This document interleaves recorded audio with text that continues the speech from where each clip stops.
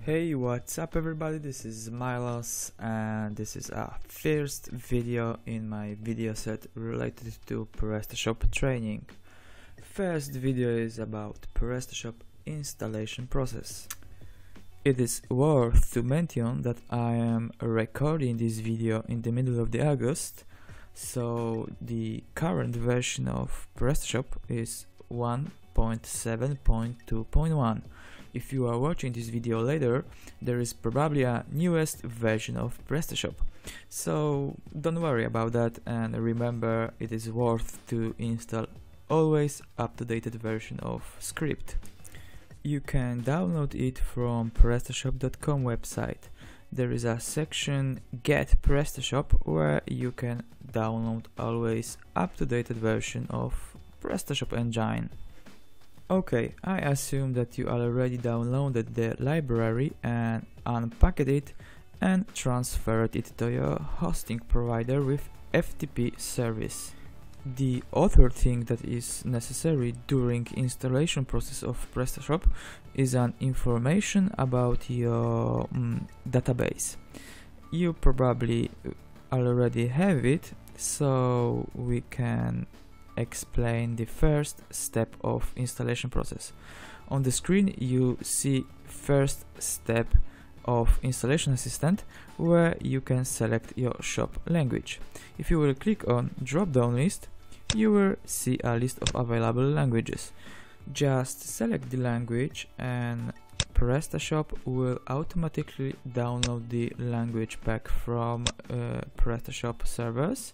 I will install this PrestaShop in English language, which is a default language of this CMS. Okay, now we can click on next button and you will go to the next step of installation process. The next step of installation process is about license of the software. PrestaShop uses an open software license, so you don't have to worry about some hidden fees, etc., because open software license is a totally free software. You have to agree the conditions, otherwise you will not have possibility to go to the next step of installation. So click on I agree and go to the next step. You will see there a screen that informs you about your hosting environment compatibility with PrestaShop. If everything will be alright, you will see green information that it is just okay. Sometimes you will see an additional warnings, but you don't have to worry about them, because usually these warnings are about some missing features on your hosting account. These features usually improves shop performance and can't affect the installation process or just the PrestaShop itself. So you can just go to the next step, of course, if you see the next button. You will see a form with information about your store and form about your account. Your account is an account of shop admin, so let's fill out the first form information about your store. Shop name input field is about shop name, of course. The second field, main activity, is only for statistic purposes. This select box doesn't affect installation process and does not mean anything from PrestaShop point of view. It's only for statistic purposes, as I said.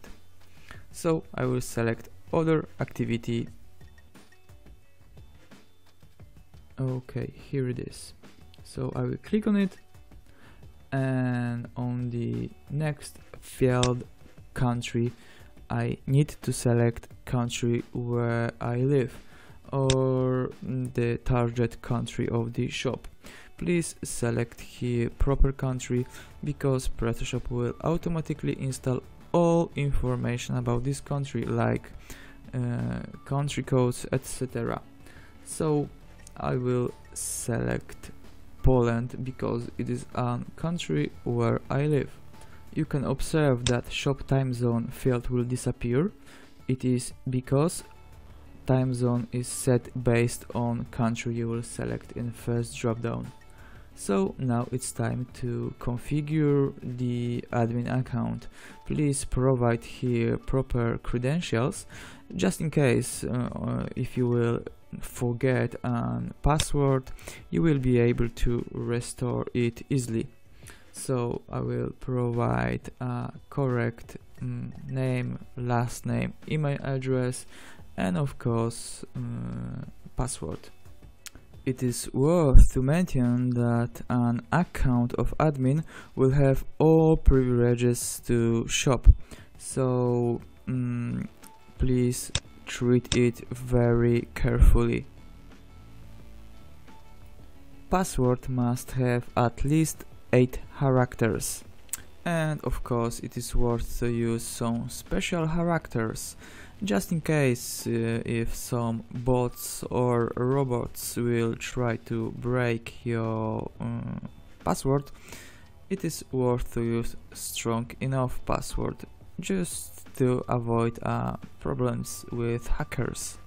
Now click on next button and you will be redirected to last step, where you have to provide some informations. In this case, information about your MySQL database.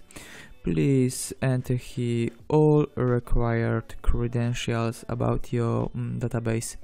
You probably have them in your hosting account control panel. If you don't know your database credentials, you probably have to contact with your hosting provider. So I assume that you've got the credentials and you can fill out the form with server address, database name. In my case is a name equal to training. Yes, training. And database login and password fields are about the user that have an access to training database with privileges to create and insert dataset to database.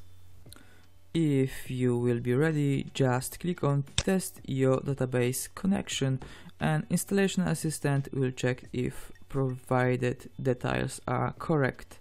Then click on next button and installation assistant will start installation process of PrestaShop. It will take some time, so just sit and drink some coffee.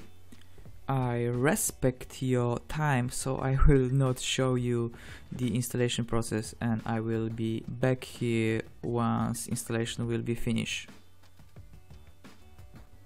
Okay, as I promised, I'm here again.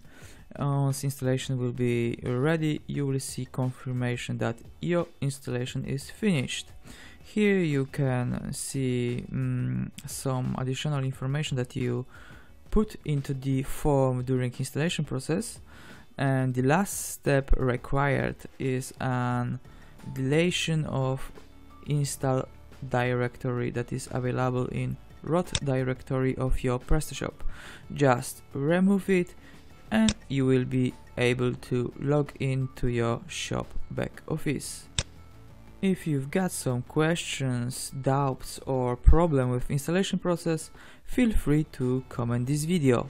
Bye and see you on the next guides.